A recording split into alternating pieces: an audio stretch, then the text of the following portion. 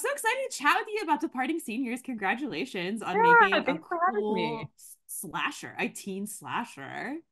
Thank you. Yeah, it's been fun.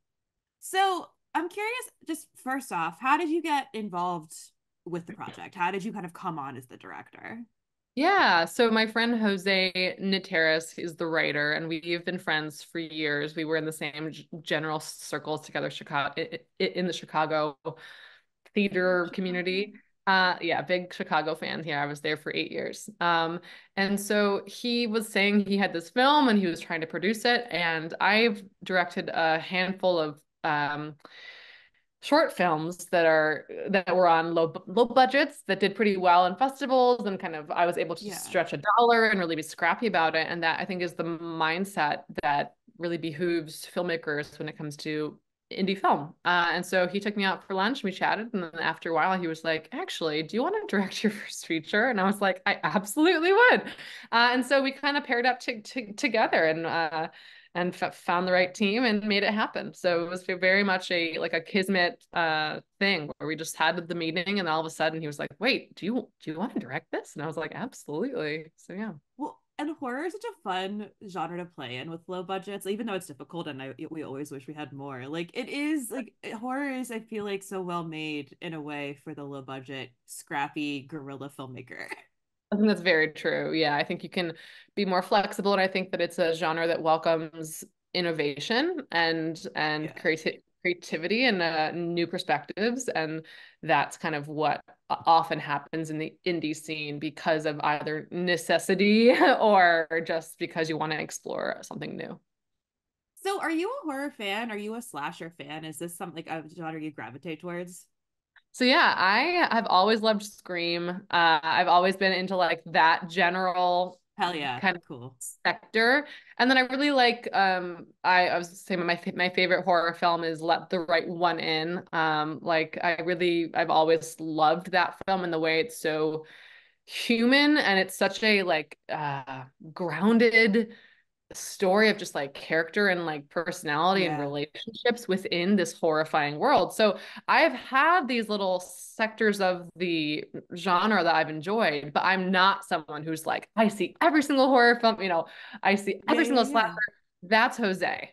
And so when it was time to kind of collaborate on this, I was like, you got to write me out a big list of like every single film that you thought of, Oh, every okay. reference, etc. And he was like, great. And then I just like dove in, and I had horror homework is what I like to call it. I just watched so many, and it was so much fun because there were a lot of instincts I had about what I wanted to do with the film when reading the script, and a lot of the horror homework I did almost reaffirmed a lot of like the instincts I naturally Hell had, yeah. which makes sense, right? Like we all Yeah. the things that make us kind of makes the hair stand up on the back of our neck, all that kind of stuff. It's suspense. It's just knowing how to captivate an audience and keep them engaged. And so it was really fun to kind of go back and see where all these kind of tropes came from. And yeah, I had a blast. Did you have a favorite in your homework that you found? I mean, okay, I really love Jennifer's Body, especially because like the soundtrack was so inspirational for our soundtrack. We really wanted to like just rock and roll, and have a fun time with that. Um, Final Destination's a classic. It was really fun. I also loved Cabin in the Woods. I mean, like I don't Yeah. have a favorite. There's Cool. a lot of I loved, yeah. Yeah. Well, and so I know that, Jose wrote the script, but in your direction, I was curious about like pulling these performances out of these actors because what I love about this movie is that it feels authentic. Like these aren't just actors playing tropey teenagers. Like these Right. are kids playing kids.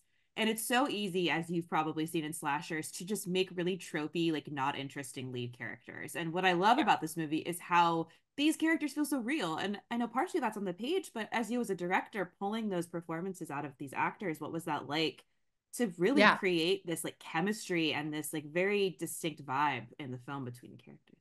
Yeah. So yeah, Jose's scripts like he wrote the characters to be very quippy, fast talking, sarcastic, like think Gilmore Girls or Mean Girls, and it's like in that back and forth dialogue. And so we knew going into auditions that it was written in almost a stylistic way. And like, that's not how Yeah. people necessarily talk, right? But we want it to be Yeah. delivered in a way that feels really natural and believable and authentic. So we knew it was a tough kind of ask.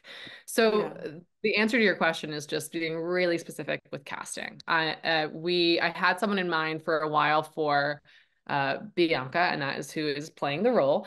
She's fantastic. Her Oh name my is, God, she's so I good. I mean, cannot wait. yeah. And so she's a Chicagoan. I've known Irie for years now. We've worked together as actors and been in the same general circle. And so I thought, like, I think Irion's gonna be the perfect fit for this, but we'll see in auditions. And then she came in and she did an incredible job. And it was actually really, really fine, really, really hard to find the right Javi. That took us a Oh, long time, just because people would either have the dramatic chops, not the comedic chops, or they'd have the comedic chops, but they didn't have any real like gravitas and heart. And they just didn't feel like they could carry a feature film, to be totally upfront. Like a lot of people were great in one or the other sectors, or they were yeah. great over both, but they just weren't the right. It didn't feel like Javier. It just Yeah. didn't feel right. Or it was just like, oh, they're good, but they need a little more work, and they can't carry a feature film, which I think Yeah. is hard to ask any 18, 19, 20, 21-year old to do. You're pretty Yeah. young at this point. Oh, yeah. So when we found Ignacio, I was like, oh, praise. Because he just comes in with a really interesting humor and always has it's like laced with darkness always. It was this perfect foil to Bianca. The two of them feel like just yin and yang in a really great way. And it was nerve-wracking because we didn't have time for them to have like a chemistry read together. Oh, okay. We cast Bianca before we found Ignacio. Ignacio was actually our last person we cast because it was so hard to find the lead. It was so hard.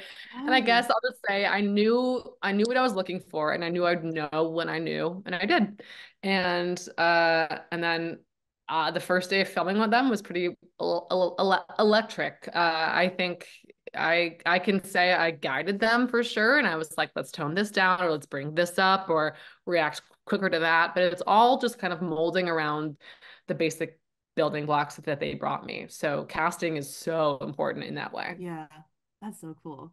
Well, and then I mean, this movie is also hitting on a lot of aspects of identity and like being yourself regardless and trying to like embrace yourself when others won't.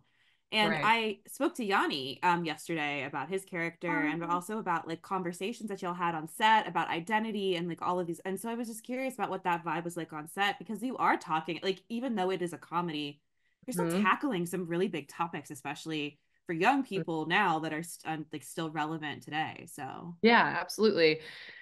I mean, there were definitely sensitive moments on set, and you could actually feel certain times on set some of our cast members' youth, and that some of them are still growing up, right?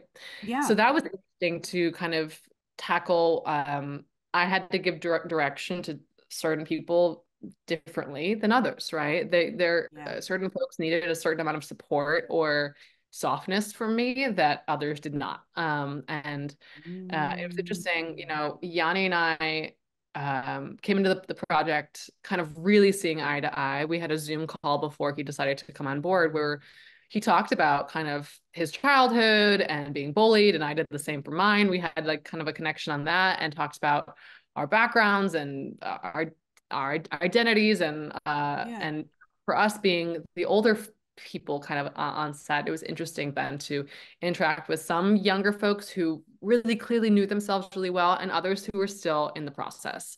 So, there was going to be oh, ups and downs, I think, as there are to any set.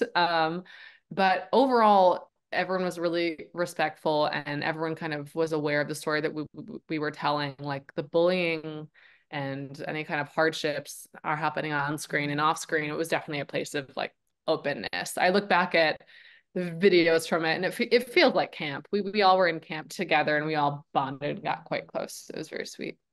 That's amazing. And you know what? Whenever you bond, there's always going to be those emotional moments when everyone is just very Always. tired and very overwhelmed.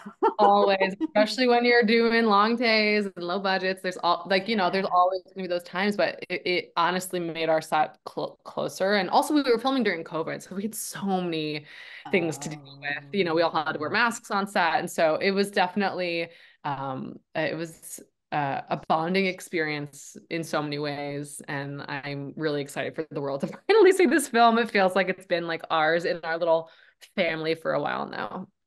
What I like going through the ringer for your first feature. I mean, obviously you'd had directing Right. experience before, but it was like, all right, go for it. In a pandemic with no money and see what happens with a Yeah, young cast. exactly. Yeah, yeah. It was like you have a low budget, you've got 16 days to shoot, you have an ensemble, you got stunts, you got locations, you got COVID, like all the things all at You once. only had 16 days to shoot in all of those places. We shot that, yeah, Wow. 16 days. 16 days? It was That's a so sprint. impressive. It was a sprint, yeah. Indie filmmaking is so impressive, but also like please give people more money to make horror movies, everybody. No, it was great though. It was honestly, it was great. And I think, Chicago was the perfect place for it. And at least for me, I actually kind of like limitations. It's It true. kind It's a of good point. makes me be even more inventive and scrappy. It's like, yeah. Cool.